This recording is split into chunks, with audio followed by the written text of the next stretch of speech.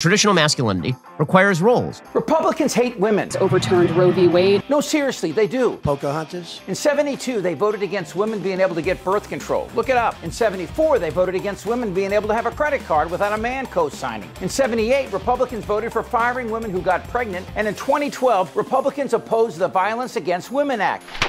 And this year, they decided not only could they force a 10-year-old girl who was raped to carry that child to term, I'm not aware of anything I was wrong about. they want to give the rapist visitation rights. Where have all the men gone? What kind of man are you talking about? That guy?